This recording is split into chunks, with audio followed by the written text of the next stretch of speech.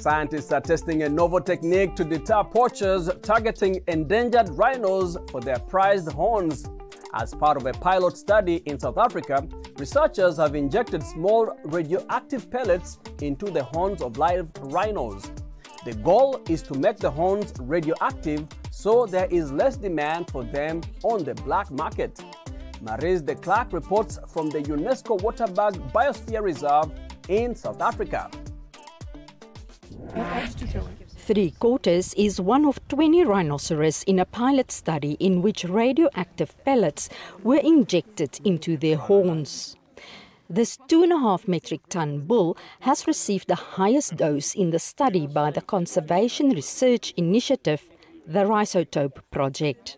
The goal is to make rhino horns radioactive to decrease the demand for them on the black market and to discourage rhino poachers who are trying to profit. Researchers are testing the rhino's blood to make sure the animals are not being harmed. We've all been looking and trying to find the silver bullet to stop rhino poaching, and I think this could just be what we need to stop poaching in its tracks. It is a brilliant idea.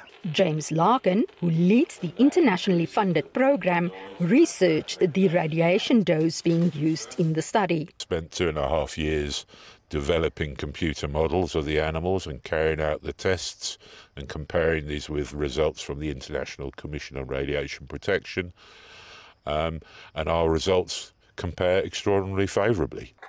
Rhinos in Africa have long been targeted by poaching syndicates that feed the black market demand for rhino horns in Asia, pushing the world's 5 rhinoceros species toward extinction. Larkin says if finally approved, the technology would be more cost-effective than the current strategy of discouraging poaching by dehorning rhinos every 2 years.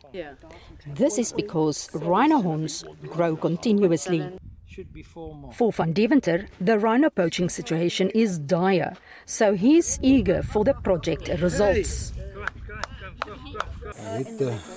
Scientists hope blood tests will confirm that the animals are still healthy. Test results are expected in about 2 months. If funding permits, the technology could be offered to rhino owners by the end of this year.